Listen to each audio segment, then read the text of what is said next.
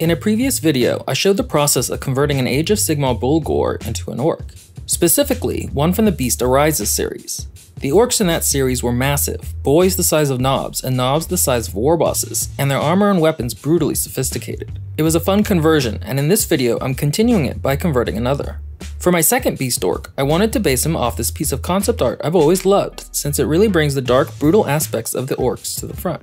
Unfortunately, it's also mostly black space, so it took some interpretation to figure out what was going on. As with the first knob, I started by expanding the proportions of the original Bulgor. This time though, I cut the sheet in the center of his chest on an angle so that his shoulders would be hunched forward, which would make his later stance easier. The arms of the Bulgor are too stubby otherwise to reach to the other side of him.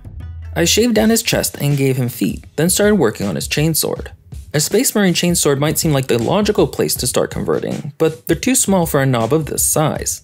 Instead, I opted for piecing together 3 orc chain weapons and added some techie bits. It didn't really look like the original, and worse, once I put it in his hand, I realized that I simply wasn't going to be able to replicate the concept art. The chainsword arm looks too static, and hunching inward simply isn't that strong or tough looking of a stance. I started anew by bashing together my knob a dakka rifle. For the grip, I cut up a Flash Gitz rifle and sawed off the barrel. I replaced it with this gun from one of the orc vehicle kits. It fits pretty seamlessly and is an appropriately large dakka dispenser. For the knob's new pose, I wanted him to have the rifle hefted in his right hand.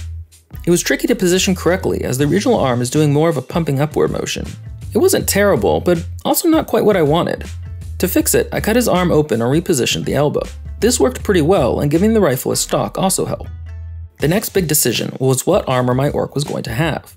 I tried out a couple of different plates for the chest, but wasn't quite happy with any of them.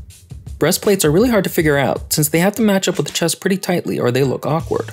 A little of that is okay for an orc, but the orcs of the Beast waaagh are described as having more sophisticated armor than the normal orc, so I wanted to avoid a scavenged look as much as possible.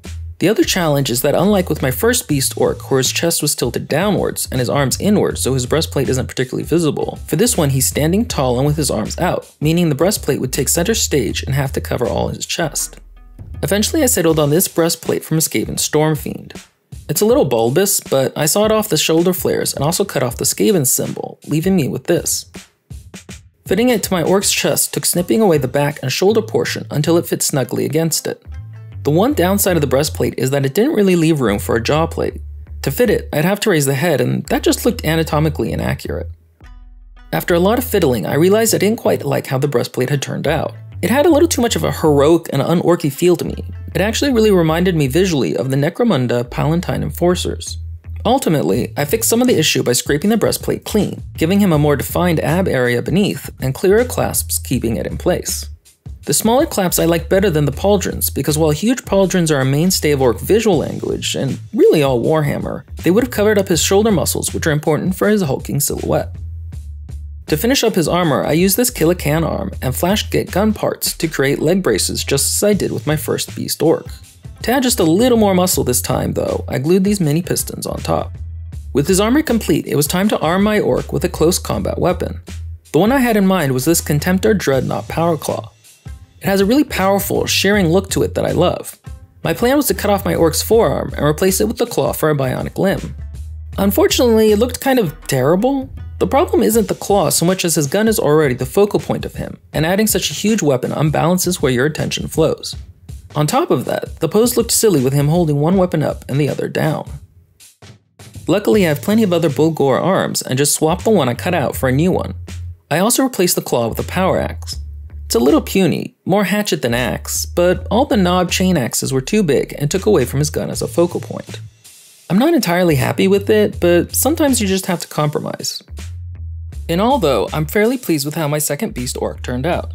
He's just as hulking and huge as the first one, but this time with a more dakka focus. Let me know what you think in the comments, and like this video if you liked it.